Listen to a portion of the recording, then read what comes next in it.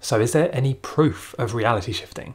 Is there any kind of scientific evidence that shows without a doubt that it is true, it's real, and explains how to do it? The answer to this is actually going to surprise you.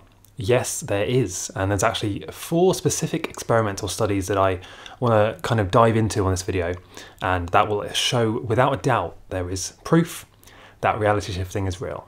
By the way, I do have another really long video, really detailed video on YouTube showing you exactly how to reality shift, all of the different techniques, the things you need to be, thinking about, the warnings, the hacks. The link to that is in the description. It also will be the pinned comment as well. So if you kind of don't know how to do it or you just want to refresh your memory, that's the best video to watch. Okay, so go and check that out. So the first experiment that I want to kind of summarize a little bit here is the twin slit experiment. So what they did is they took kind of photons of light, particles of light, and they fired them towards a slit and then recorded them when they hit kind of like a backing, like a backing sheet. And what happened is when they first fired the particles towards the first, the slit, the particles would enter the slit, hit the backing, and they would record the particles as normal when they hit the backing. Nothing unusual, nothing out of the ordinary there. Then what they did is they added a second slit. So they fired the same, beam of particles towards the 2 slits in this like film, and then recorded them when they hit the backing. And what they found is that the particles went through both slits at the same time. This can only be achieved by a wave, an energy wave. But we thought they were particles. So hold on a second, how have these particles transformed into a wave to go through both slits at the same time, and then reformed into particles to hit the backing after the slits? There's literally no explanation for this in traditional physics, other than that particles can act like a wave or a particle, depending on what and who is observing them. And this is we'll come back to this later, this is a really important distinction. The particles changed into a wave as they were being observed, right? And then reformed into particles to hit the backing and be recorded. Very, very interesting thing.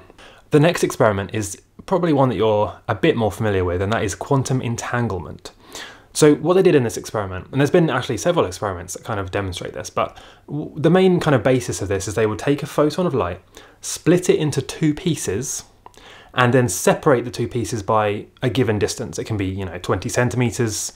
In some experiments, it's a few hundred miles. The distance really doesn't matter, and I'll get back onto that in a second. But what they would do is they would split the 2 halves of this photon, and then they would do something to one of the halves, right? Let's say they excite it or create some kind of reaction in that half of the particle. And then the same effect is recorded instantaneously in the other half. Regardless of the distance and time between the 2 particles, or the 2 halves of the particle, I should say. And again, there's no explanation for this in modern traditional physics. There has to be something else going on. How on earth can you affect one thing and have the same effect instantly happen to the other half of that same particle, even if they're 200 miles away? There's literally no reason that that would work, no explanation that traditional physics can give us. There must be something else going on, and of course there is. And we should just remind ourselves that the effects that happen during that quantum entanglement experiment happen regardless of distance. Instantaneously, faster than the speed of light, like they already happen. You do something to one half of the particle, the other half of the particle already has the effect. In some experiments, they've even shown that it happens regardless of time. So what you do to one particle has already been done to the other half of the particle. Almost like it knew it was going to happen before you even did it. And it just gets weirder as well. And this is why a lot of contemporary, traditional physicists refer to this stuff as quantum weirdness, because they have literally no explanation for how and why this works or happens. They don't know. And they tell you they don't know. And to the point where a lot of physicists will actually refuse to discuss quantum mechanics because they simply have no idea how it works. And to admit that would also be admitting that the whole foundation of physics that you base your life's work around might not be true, or it might be a small part of a much bigger picture, and that's a scary thing to admit for some people. So a lot of physicists won't even discuss quantum mechanics, even though this is the crazy thing, there are experiments like this one that have been done that clearly show, beyond a shadow of doubt, that these effects happen. Even though the data is there, the data has already been collected, they don't want to discuss it, they don't want to know about it because it challenges their life's work. But, you know, for people who don't really care about whether they're right or wrong, the data is out there and it's very interesting.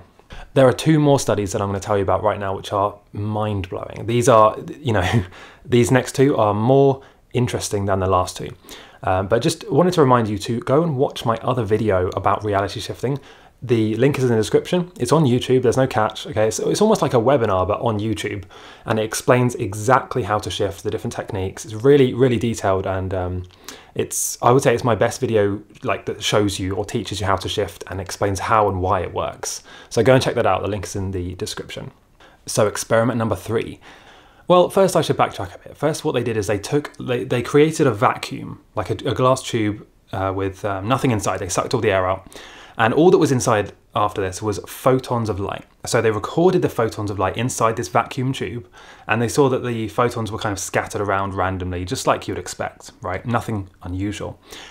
Then what they did is they introduced a tiny piece of human DNA inside the vacuum. And what they noticed then is that the light particles organized themselves into really beautiful and unusual patterns around the DNA. Now, before I go any further, that is absolutely mind-blowing. That should not happen according to traditional physics. There's no effect that would explain why that happened. So that's already mind-blowing as it is. What's even more interesting is that when they then took the DNA out of the tube, the particles or the photons of light still remained in that formation. And again, there's no reason why they would do that. So it's pretty mind-blowing. And as the more we learn, it seems like DNA and emotions have an enormous, extraordinary effect on our reality, much more than we've been told and much more than traditional physics even knows about. Because DNA is a powerful thing, and I've made other videos about this, especially on my other channel, Astral HQ, which explains, you know, why this is so powerful. But yeah, this experiment's pretty interesting. It's not as interesting as the next one, which is where things really get spicy. Okay, so in experiment number 3, we explained how human DNA was able to affect light photons in a vacuum, and how that effect was able to stay there once they removed the DNA. By the way, this shouldn't even happen at all, let alone the effect staying there after the DNA has been removed. Like, these light photons should be scattered randomly. There's no physical reason, as far as we've been told by, you know, modern science, that those photons would do anything other than just be scattered about randomly. There's no interaction that would explain that, especially in a vacuum. So, experiment number 4. And this is really probably my favorite experiment that I want to talk about in this video. So what they did, they took somebody's DNA, removed it from their body, and started to measure it electrically. So they would measure like the electrical impulses and things going on in that piece of DNA. They then stimulated an emotional response in the person they took the DNA from.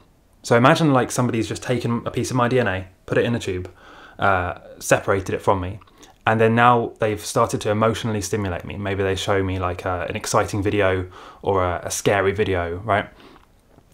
The piece of DNA electrically reacted to the emotions that the human was exhibiting.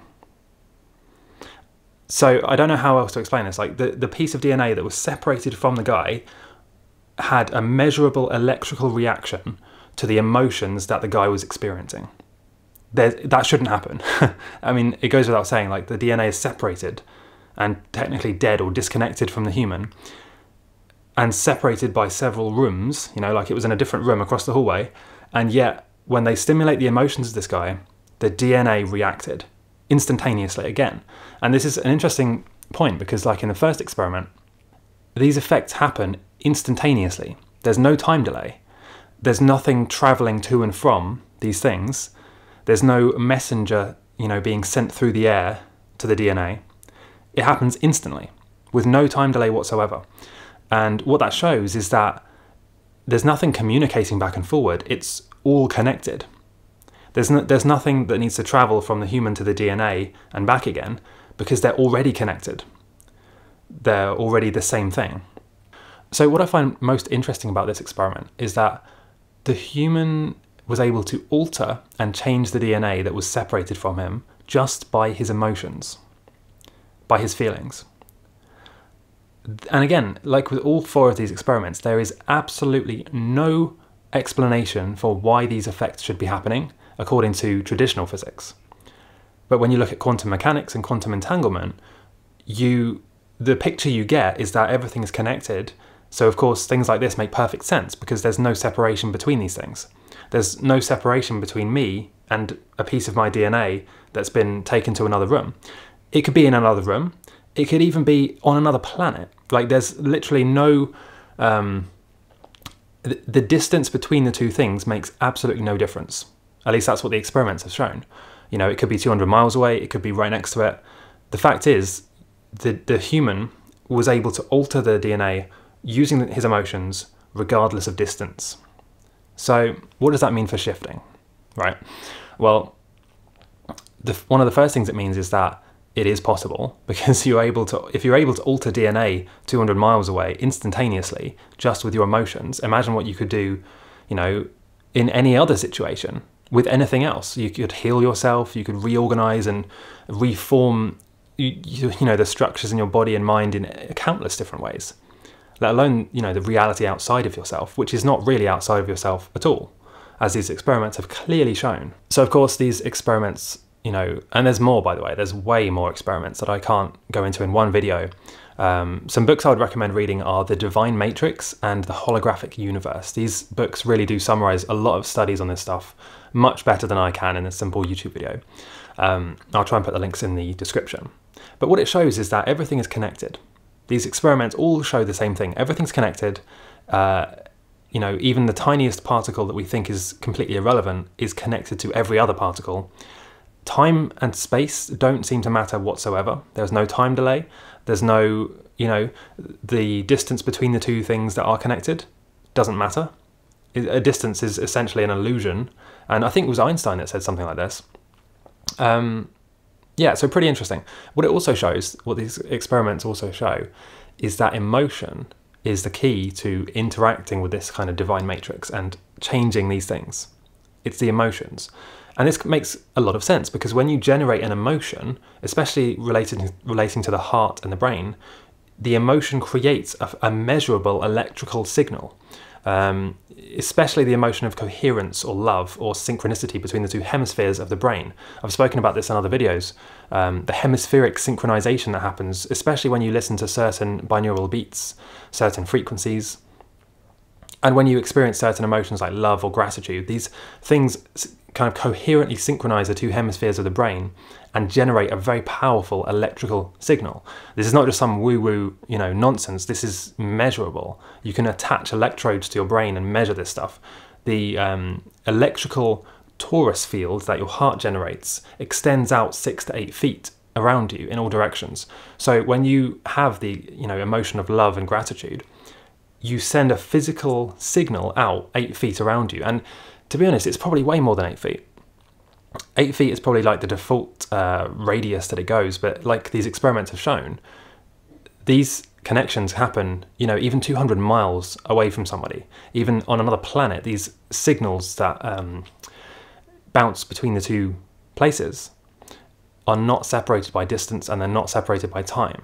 Anyway, yeah, that's those are my 4 favourite studies on this stuff. There are more, like I said, in the Holographic Universe and in the Divine Matrix. These are very good books. I think you can get them on Amazon for a couple of bucks or something. The links will be in the description. But please, if you are interested in reality shifting in general, I do have, like I said, a really long kind of webinar style video on YouTube. Click the link in the description or in the pinned comment there and go and check that out.